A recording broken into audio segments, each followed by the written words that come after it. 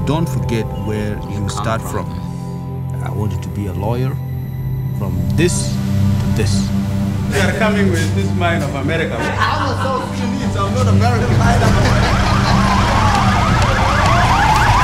The best anybody can ever be able to wave the flag, eh? Yeah.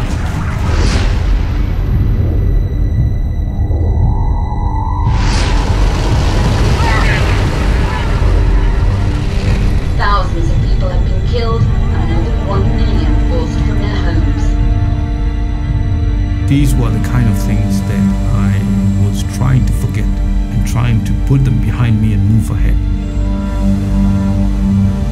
But if you have your hand dripping with the blood of the innocent people, you ought to be held legally accountable.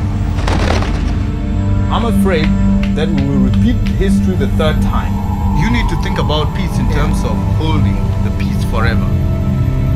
That's the whole thing I'm arguing with you. You are saying everything is perfect, and I'm telling you it's not.